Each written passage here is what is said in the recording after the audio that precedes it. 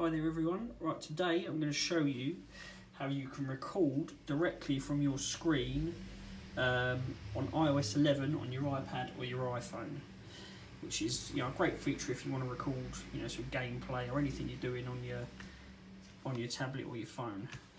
Right, so the first thing you need to do is go into the settings and control center, and we can see this little thing. It's the only option you've got, customize controls. If you tap that, it brings up all these options, and these are all the things you can add to the control center when you swipe up or down if you've got an iPhone 10. So you want to select this one here that says screen recording. So if you just tap that, it adds it to what comes up on your control center. So if we come out of there, so if you swipe up from the bottom, oh no, wrong one, no, there we go. You've now got this little dot inside a circle. That is the record button. So if you tap that, and it gives you a little countdown, so it allows you to come out of it before it starts recording. When it starts recording, you'll have this red bar up the top, which means obviously it's recording.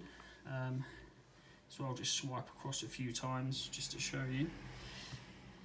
And to stop it, again, you need to bring up the control center, press the button. So now that should have recorded what we just did. So let's have a look.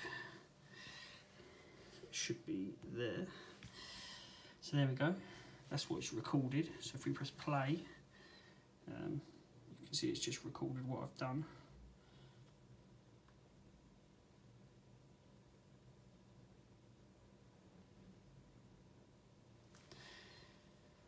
So there we go.